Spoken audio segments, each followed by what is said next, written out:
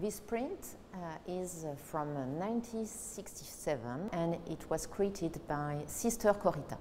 Sister Corita was an incredible person and artist. She was a nun, part of the congregation of the Immaculate Heart of Mary that was based in Los Angeles, and that was a very progressist congregation.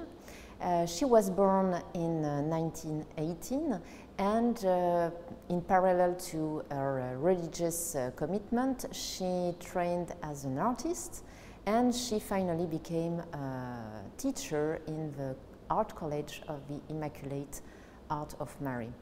And Sister Corita discovered in 1962 the exhibition of Andy Warhol at the Ferris Gallery in Los Angeles. At that time, he was presenting the famous Campbell soup.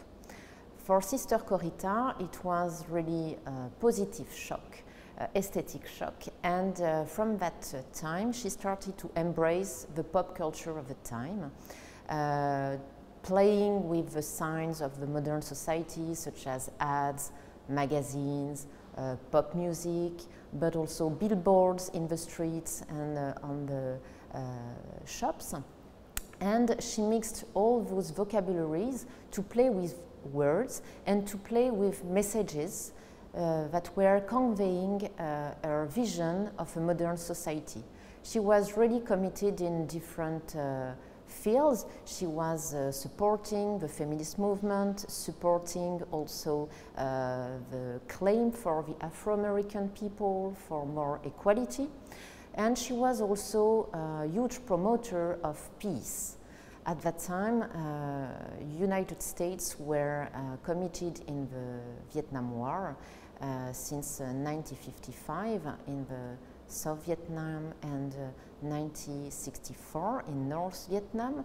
And Sister Corita multiplied the prints conveying the words peace and this message claiming for the end of the war.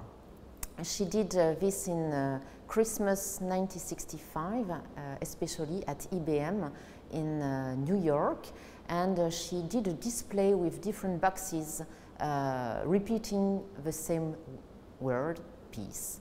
At that time, this was considered as a kind of anti-patriotic gesture, and she was really criticized for that, but also supported by all the people who were in favor of the end of the war. In 1967, she imagined this beautiful print with bright colors, and you can really see this message, make love, not war, that was used a lot at this time by the pro-pacifist movements, but also by the beginning of the hippie culture. But this message is also deeply related to the Catholic tradition and to the message of the Bible.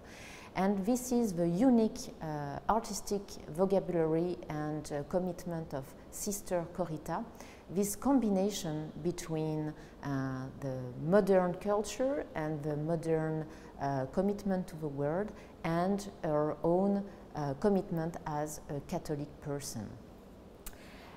You can see also this yellow submarine that is related, of course, to the pop song of the Beatles. Here you can see the sign, recognizable, imagined to embody peace. And here flowers that are really growing out of this submarine. So it's also play with the famous pop song, saying that we are all living in this yellow submarine, all sharing the same word, and repeating this message of peace. So this was very unusual for that time, and the same year, for the Christmas edition, Newsweek decided to dedicate its front cover to Sister Corita and put the title None Goes Modern.